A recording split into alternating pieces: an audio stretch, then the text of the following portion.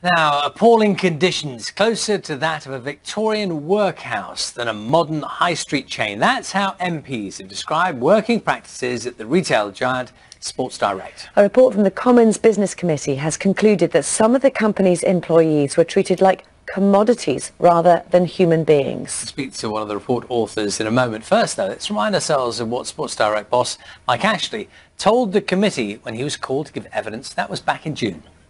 If you were a minute late, you got docked 15 minutes pay. You ask me what I think it's unacceptable. You ask me what I think it's unacceptable. If one of my kids went to work somewhere and they were 2 minutes late, they got fined 15 minutes pay, I wouldn't be very impressed by that. I think that's unreasonable. Do you accept that the company was effectively paying workers below the minimum wage? On that specific point, for that specific bit of time, yes. Do you think your company has outgrown your ability to manage it? Probably, a long time ago. Some of the things you've said to me today would actually lead me to believe that he's definitely outgrown me. Yes, well, Labour MP Iain Wright, chair of the Business Innovation and Skills Committee. You saw him in those clips there in our London newsroom for us now. Very good morning to you. Thank you for your time this morning.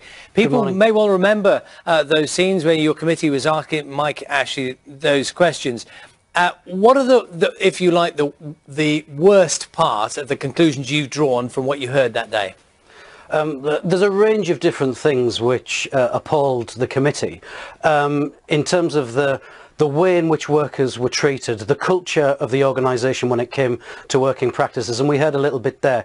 Workers not being paid the national minimum wage, a 6 strikes and you're out policy, which meant that you could be having a strike against you for things like taking too long to go to the toilet or going off shift briefly to have a glass of water, and you would be sacked for no real apparent reason. Equally, 0 hours contracts, so workers couldn't really plan from one day to the next in terms of whether they would get paid or not. These practices showed absolutely an appalling culture that has no place in Britain in 2016. So what you have established is that these things did happen. Mike Ashley was the boss at that time. What should happen next? We'd be very keen to work with Mike Ashley to ensure that these practices are stopped and that practices for workers in Sports Direct are improved. When he did come before the committee, he was dragged kicking and screaming to the committee. It took about 5 months for him to get to us. But once he was there, he was open and he was engaging. I hope that we can have a constructive dialogue in the future to ensure that some of the recommendations that we put in the report, some of the pledges and promises that he made to the committee can actually be enacted so that ultimately working conditions at Sports Direct are improved. Yeah, it's just let me ask you about that. I mean, you use the phrase constructive dialogue in the future. I mean, this morning there are going to be people going to work at Sports Direct, aren't there? And other people in other workplaces as well, because this happens to be at one place. I mean, do you have any confidence that as of today, it's different? Mr. Ashley has promised a 90-day review of working practices. That will finish round about September. We will hold his feet to the fire. We're not going to go away and stop looking at this. We think this is incredibly important in terms of improving conditions at Sports Direct. But you're right, Charlie, in terms of this is just one company. And although we think it's a particularly bad example of working practices where workers are treated like cattle, like commodities, it won't be the only one. And what we want to do is use the Sports Direct experience to shine a spotlight on other companies. This sort of practice, this sort of economic and business model is completely unacceptable.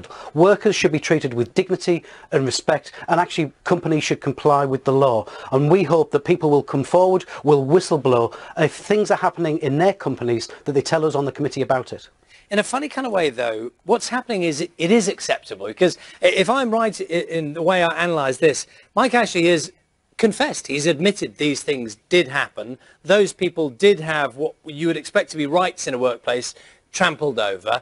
And yet, is it okay for these bosses, in this case Mike Ashley, to say afterwards, OK, we did get that a bit wrong. I'll make sure in 100 days' time and next year will be better. Is that enough? I mean, they're actually, there's no consequences, is there? If they do it for a while, then they get rumbled.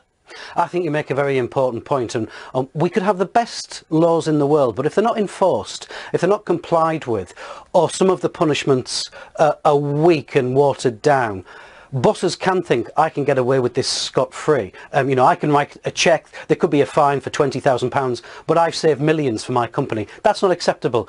When working practices don't give workers dignity, respect, and laws are complied with, compliance units, whether it's HMRC, whether it's the Health and Safety Executive, should frankly throw the book at these bosses to give out a very clear signal that working practices like this in Britain in 2016 simply not going to be tolerated.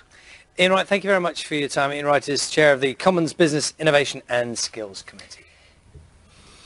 Yes, we should also read you this statement. This is a statement from Sports Direct. They told us, we will study the contents of the committee's report very carefully. It is our policy to treat all our people with dignity and respect. And it goes on, we are pleased to see that the committee has recognised Mike Ashley's commitment to engage in addressing any shortcomings in working practices at Sports Direct.